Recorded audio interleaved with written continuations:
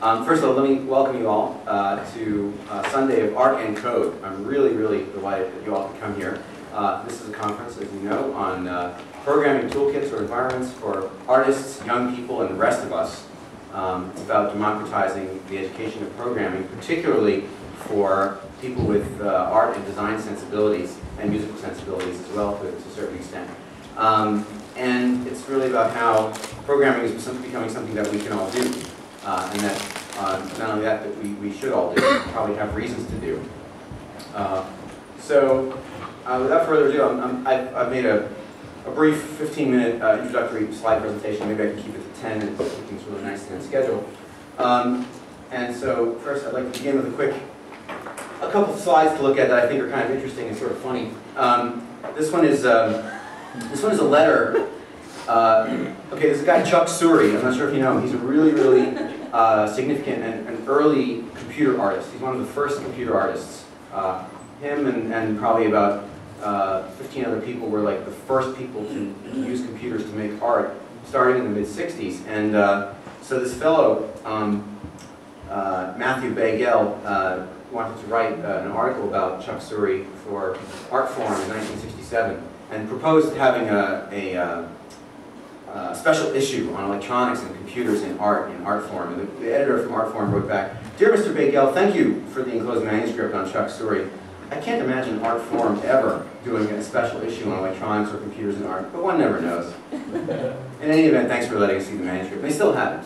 Okay, so there's this one dimension of sort of, this perspective from the arts of like, there's no role for computers. The second thing I'd like to show you, Exhibit B, if you will, is this is a popular site for obtaining software for a significant mobile device. And you'll notice you got all kinds of software there. You can get software, productivity software, you can get finance software, you can get sports, travel, utilities, weather software, you can get entertainment software. But there's a category that's missing: art. Okay? And if you were interested in making art for a device like this one, and you wanted to sell it or give it away, the question is where would it go in this? And that's a real puzzle. So it seems like there's a notion from the software dimension, even today, right? This is a screenshot I took last week, that there's no place for art in software either. So I think there's a kind of a mutual understanding that spans multiple decades, and doesn't really see that these things go together. But of course they do, and many of you here are people who are artists who write software. But yet there's a problem, and we're faced with a really significant challenge. These are more or less the same data, just plotted two different ways. The New York Times has a slightly nicer looking one, which is, this is computer science listed as a probable major among incoming freshmen in college. Okay, so it pretty much, it peaked for women in 1982 at 4.2%, and with women now it's down from 4.2 to 0.3%. Since 1982. Not only that, but the gender gap between men and women has widened. And overall, we've seen a precipitous plunge since, let's say, 1999 or 2000, when it's just really took a nosedive. And what can we, obviously this is some kind of cultural pattern, right? This is not this is not like linked to solar flares or something like that. This is, right, this is linked to culture, and the question is, why is this happening, and what can we do to reverse these trends and get more people making software?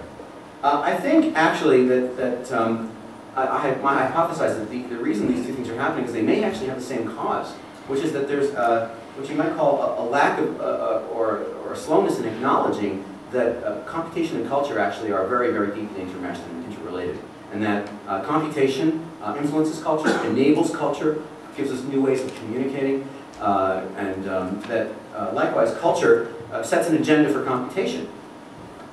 That culture, so what we want to do in order to communicate with each other, then motivates and prompts the development of new kinds of computing tools. And so the question is, then what then?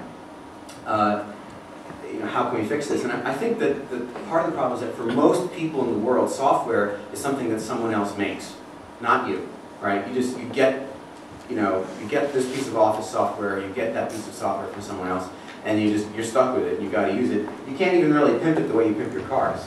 right? I mean, it's like if you get a car, you can hot rod it, right? You know, some greasy guy who doesn't even have a high school education can sort of take this car and make it into something totally unique, personal, beautiful, and functional in absolutely different ways. Whereas it's very challenging to do that with software. You need some education. You need a way of disseminating simply knowledge about what's possible. There's a lot of ways in which people who manufacture computers that are then given to the public it could make it a lot easier for you to pimp your software, for you to pimp your computer, right? When you buy something like this, it does not come with a free software development environment on it, which I think is the point that why the Lucky Stiff makes in his little afterword for our program, the Little Coder's Predicament. So what we really want to do here is to improve software literacy. What is software literacy? I think for a long time people have assumed that software literacy means you know how to use Excel, you know how to use business software, right? If you want to get a job, you have to know how to type 60 words per minute in Microsoft Word, and you need to know how to use a spreadsheet and so you can get a job in a cubicle somewhere. That's a different kind of literacy than what I'm talking about here.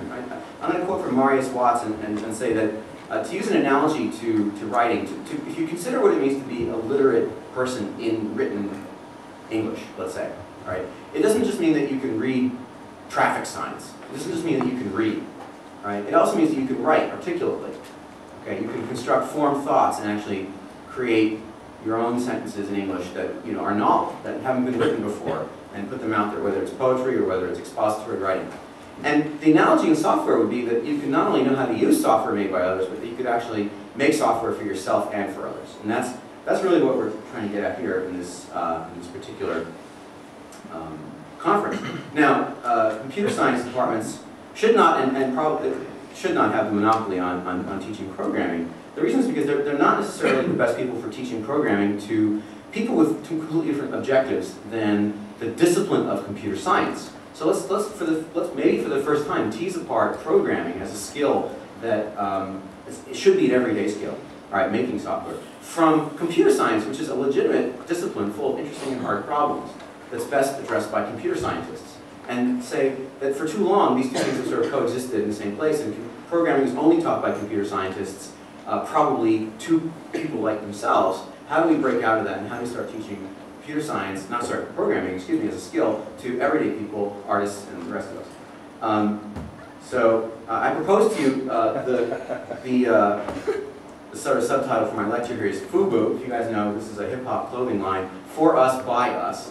And I'm going to show you guys today the FUBU collection, right? This is the different software that you'll be seeing here today are 11 different environments, which to a greater or lesser extent are made for artists by artists, who are taking back the medium of computation in order to provide it to other artists. We see this all over the place. And so these 11 different programming environments, some commercial, some free, open source environments, are intended for artists to be able to make art, and they're all different programming environments. And these particular 11 are the ones that, there are others, there are many others in fact, but these 11 are the ones that are the subject of our conference this weekend, and which we are treated in various ways. So I want to emphasize a couple points for posterity here. First, the significance of these tools is not theoretical, right? These are not research micro-languages made, by, shared with just a couple people and sort of used as oh, I finished my PhD thesis, I guess I'll let that sort of fizzle out. These are languages that have been adopted by and are continually widely used by tens of thousands, if not hundreds of thousands of people. So these are living languages, if you will, that have big communities of use. They've substantially shaped the landscape of who's able to write software. And those people are people like us. They're artists, they're young people, and the rest of us. So now, these people can now write software to fulfill their own will to self-expression. And I think that's the really interesting objective here that artists and children and the rest of us have, is fulfilling our will to self-expression, which is different than, producing productivity software. Very few people are going to be making their own office software. Very few people are going to be necessarily researching computer science problems. So what we're doing with this thing, we're being creative. And these are the languages represented today in this particular lecture series on this Sunday. We've got Alice, presented by Don Slater. We have Pure Data, presented by Hans-Christoph Steiner. We have Scratch, presented by John Maloney and Evelyn Eastman. We've got Hackety Hack, presented by Y the Lucky Stiff. Then we have lunch from 12 to 1. Processing will be presented by Casey Reese and Ben Fry. Max MSP Jitter will be presented by Luc Dubois. And depending on how you pronounce it, VVVV or Viervow is presented by Sebastian Oschatz. Then we have cookies at 3:15. ExtendScript will be presented by Dr. Woohoo. ExtendScript is a really interesting language that he's using to abuse Adobe products in very interesting ways. Open Frameworks will be presented by Zachary Lieberman, Theo Watson, and Arturo Castro. And then the keynote presentation will be presented by Tom McMill from Microsoft Research, who we're really grateful to for sponsoring this entire event. And just one last comment. This is the first time that such a summit like this has been assembled. So there's a little bit of a historic quality to this conference. And I just want to thank all of our sponsors. Microsoft Research generously gave a grant dispersed and overseen by the Carnegie Mellon Center for Computational Thinking. And this entire thing is managed by myself and my wonderful colleagues in the Studio for Creative Inquiry in the College of Fine Arts. Thank you very much.